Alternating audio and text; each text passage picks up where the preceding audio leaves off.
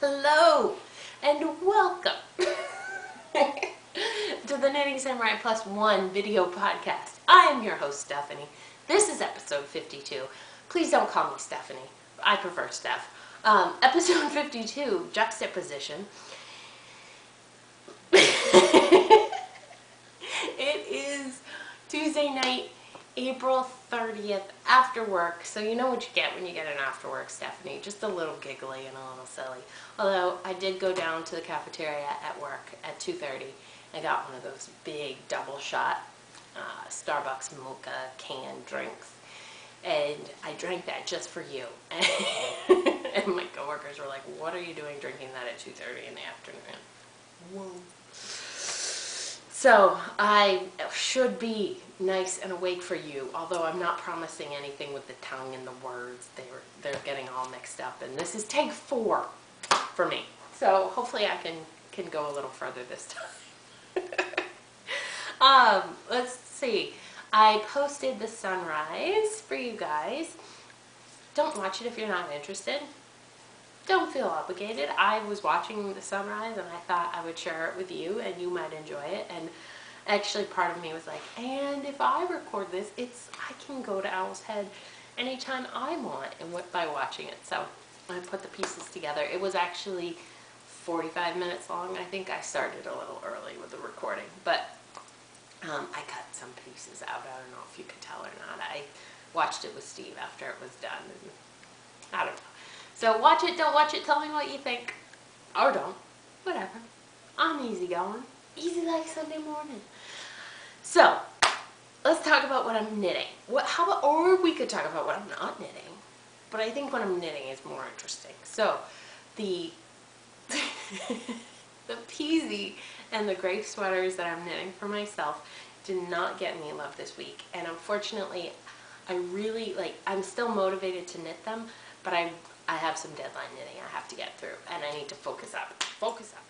So I'm going to be working on baby blankets from now until the end of time, it seems like. Oh my goodness. So the first baby is not due until mid-June, and I thought that meant I had plenty of time, and then I remembered, oh no, you have a baby shower several months in advance, or a month in advance in this case. So I need to be done knitting the first baby blanket by May 11th. And baby blankets are not hard, but they can take a little time. It is a blanket after all. I watched the Knit Girls review 60 quick baby blankets, the Cascade book, and immediately was inspired to cast on several blankets in here, and even more than they mentioned, because 60 is a lot and there's a lot to find inspiring in this. And so I ordered the book, and then I started digging around for Lion Brand Cottonies, because that's the blanket out of all the blankets that I knit for Roland. I'm counting in my head. I really think I only knit him 3 blankets. But anyways, that's the one that's our go-to. I don't even think about it. Wash it, throw it in the washing machine, throw it in the dryer, fold it up, use it again. And it looks just as good as it did last February when it came off my needles, and it's getting washed because we rotate through his blanket. So it's been loved mauled, balled up, drooled on, chewed on, gotten some serious abuse for over a year now, and it's a gorgeous yarn, gorgeous blanket. So that's the op-art blanket I knit for him. Anyways, so I can't recommend Lion Brand Cottonies highly enough. I don't really notice that I'm knitting with cotton, which is a compliment. You knit a dishcloth, and by the time you're done, you're like, oh, my hands, it has no give in this yarn. And I don't feel like that when I'm knitting Cottonies, and it's probably the 50-50 cotton acrylic. So whatever the reason is, it works for me. So the first baby blanket that I decided to do, because there are like 10 in here I want to knit. The first one is the Graphically Gray by Wilma. Graphically Gray by Wilma Pierce. And that is knit on size 9 using Cascade 220, so, which is obviously a worsted weight yarn. The cotton is classified as an Aran weight, so I didn't feel any problem using the size 9, 5.5 millimeter needles. I ordered the colors that match the nursery. So the nursery is gray, charcoal, and teal, but they don't know what they're having. So I ordered a charcoal and a gray and a yellow and a pale green and this red. I went a little crazy, but I got a good deal on them. They were like $4.50 a skate, so it was hard to pass up. So I ordered a bunch of them, and my intention was to do this in the charcoal and gray, and then outline it with the teal, and it would match the baby's room. But the cotton ease really only comes in a baby blue or a robin's egg blue. So I'm not sure what to do for the teal. And then when I was looking at the charcoal, I'm like, that's so dark. I can't knit a baby blanket in almost black. I can't do it. It hurts my soul. And I know that they're the type of people that would not like a pastel baby blanket. So I sort of compromised and did the maize yellow with the gray. The stone is the colorway. And you can see here, let me pull it. So there's half of it. No, half of it widthwise, not lengthwise. I've done a quarter of the blanket. So here's my plan. I'm going to do it in these colors, and then I'm going to trim it with red. I know, it's very high contrast, but I think the baby will like the contrast, number one. And number two, I think that that's sort of unisex, throwing in the red. It's not too, I don't know. It'll be an interesting blanket. They're not going to get another one like it. So that's my plan. We'll see how I do. I have to be done by May 11th, like I said. And then after that, I don't have this marked, but see, really what I had in mind for them was this one. But then once I read the instructions, there's a lot. Each of those are squares, I think 16 squares. Yeah, 16 squares you have to sew together. I'm a knitter, I'm not a sewer, and I can knit a lot faster than I can sew and be happy under a deadline. So that'll have to be for somebody else's little one. I'm looking for the gingham pattern because I really like that one. And that's probably going to be next. I also like the plaid one. I should be sharing and not just flipping. I don't know why I'm whispering. Yeah, so the really cool ones look like they're going to take a little longer. That was my take on it. So the October pregnant ladies are going to get the nicer blankets, but that's okay. So the gingham's going to be next, and I was thinking that might be nice with the light blue and hot pink that I got. The next one's a girl. I don't know. I have to think about that. I could do the lime green and the hot pink. That would be fun. Oh, I know her room's going to be violet. I have to think. We're thinking. And meanwhile, we're knitting. I'm knitting this as fast as I can. So that is causing everything else to kind of go by the wayside. But before things went on the wayside, by the wayside, can you see my pajama pants? I sure hope not. But if you can, that's what my pajama pants look like.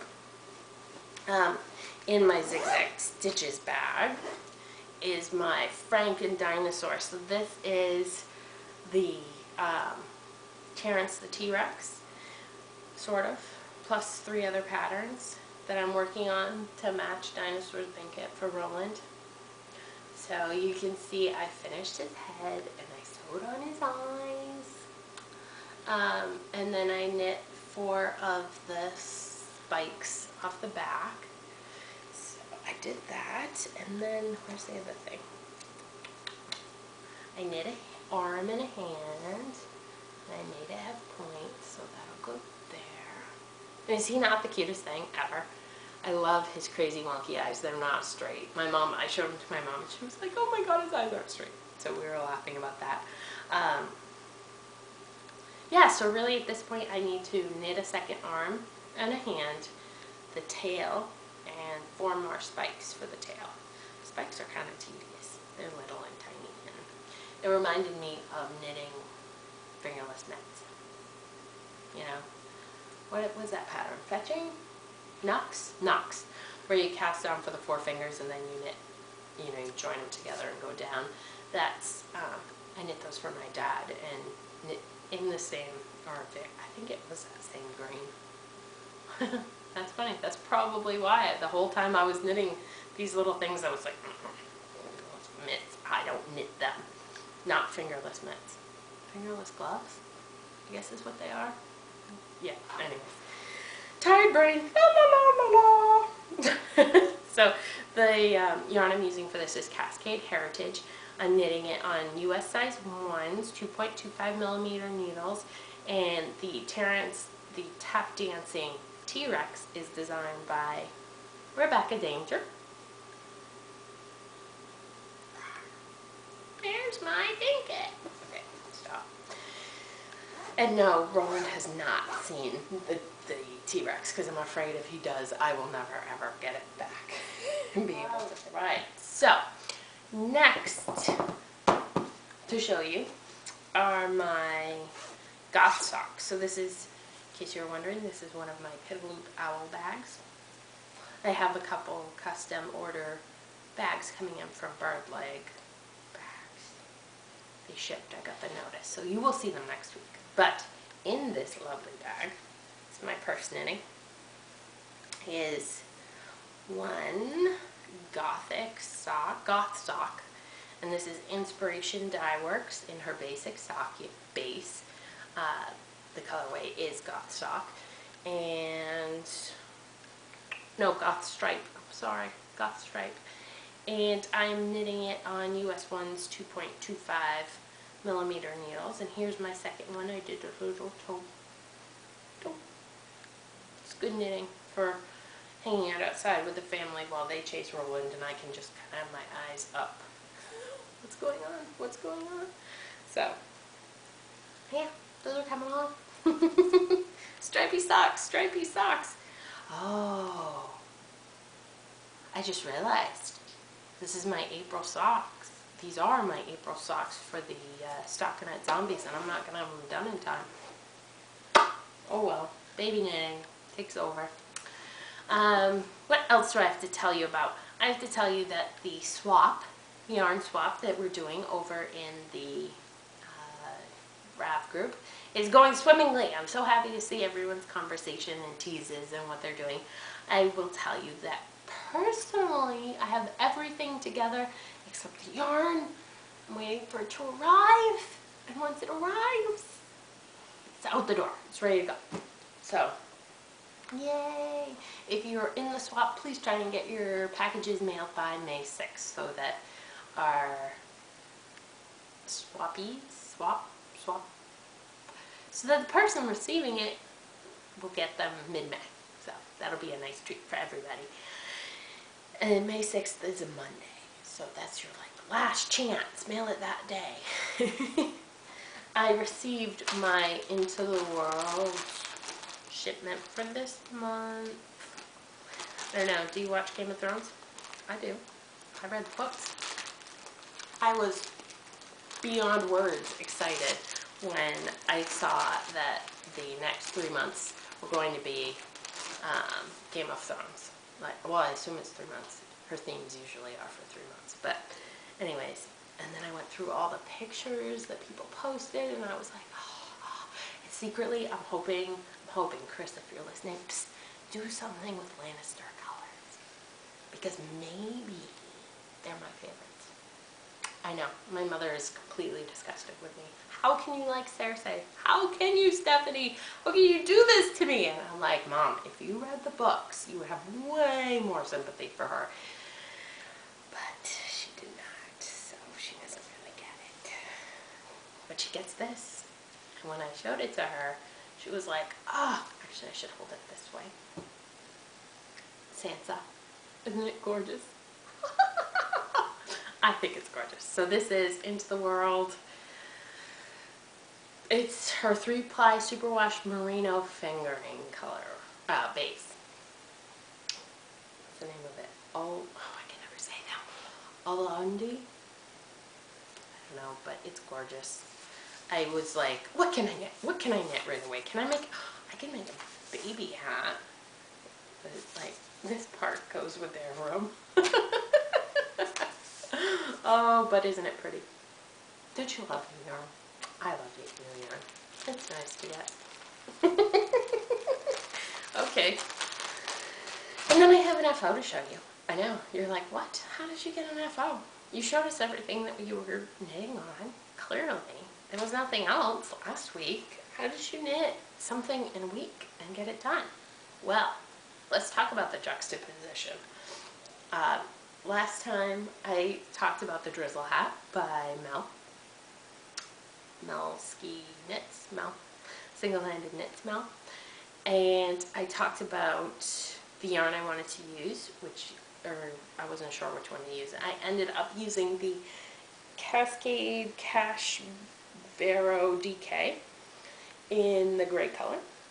And you can see that this is the large super slouch version. Super slouch.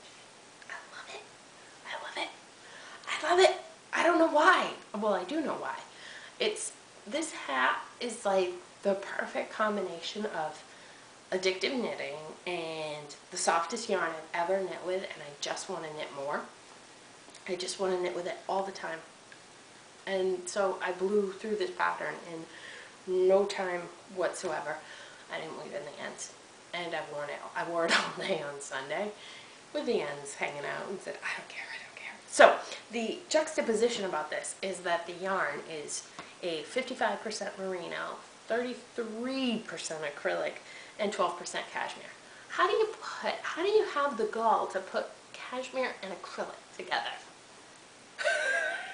I don't get it, but it was awesome to knit with. Awesome. So I know they classify it as a super fine acrylic. Maybe that had something to do with it. Maybe the cashmere offset it enough. I don't know, but I thought it was a super interesting yarn, and my hands were singing the entire time I was knitting with it on US size 5 3.75 millimeter needles, and it's awesome. It's awesome. It's awesome. I have a hard time. I knit hats, and I'm kind of fussy. Like, I finished the pebble beanie, but I wasn't wild about it. I won't wear it. It's going to go in the gift box, I'm pretty sure. And then, well, the hat I generally wear, I knit 3 years ago. It's not that I haven't knit hats in the last 3 years. I just don't like the end product, but I really like this one. So, I highly, highly recommend it. Pattern was well written, easy to follow. Even like little complicated things, you know, watching your yarn overs to make sure that you don't lose one. She was on it ahead of it, planning ahead and giving pictures and how-tos. I don't know. It's just very thoughtful of what the knitter might need. Pattern, yarn, finished object, love it. I would totally knit another one. I don't want to knit another one right away, but in a few months from now, oh yeah, oh yeah. So, that is all for me for this week. Do you want to see some rolling? I took a really cute video, what I thought was a really cute video of him playing in the backyard with his push tricycle and talking to me and climbing all over the thing. And I realized when I watched it that the wind was blowing just too much to make that feasible. And plus, I don't think you can understand what he's saying. I can understand what he's saying. I'm his mom. But it might not be interesting to you to see a kid on and on and on. But maybe it is. I don't know. The other video, the one I'm going to share with you, is him picking dandelions. So he's really big into the Barney cleanup song. Like, no matter what he's doing, middle of a temper tantrum, anything, you just start singing that song, he stops and he starts finding things to pick up. It's hilarious to watch him do this, and clearly it's something he learned at day camp. Because I knew about the song and started singing it, and he knew everything. He knew exactly what to do. So he learned it somewhere and not from me. So anyway, so are you drinking with the so's? Instead of so. I talk. I'm trying not to say so. We were outside. And, I don't know. He likes things picked up. He's a little OCD about it. And the dandelions really bother him. So, like, he will be riding along or walking along, and he sees a dandelion, and he has to go pick it up. So he was plucking dandelions, and he'll have handfuls of them, like 20 in his hands, and he's walking around doing whatever he's doing, but he's got all the dandelions. They're not on the lawn anymore. So it's pretty cute. Pretty cute, if I may say so myself. I think he's cleaning up because the yellow doesn't go.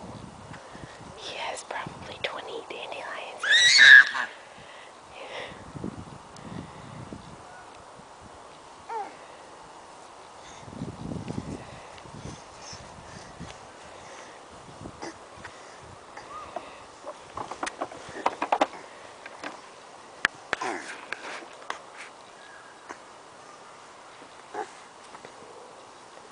Row?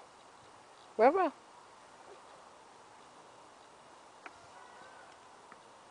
row.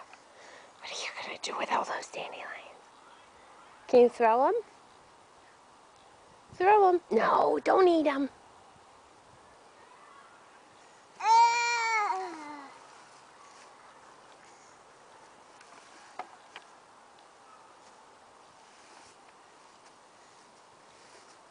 So, and we have a Linus. Still. Yeah. He's there, and Mac is sitting right next to him. So I should be sitting next to them working on my baby blanket. So that's what I'm going to do. Leave you for the night. Hope you have a great 10 days or so until we talk again, and take care.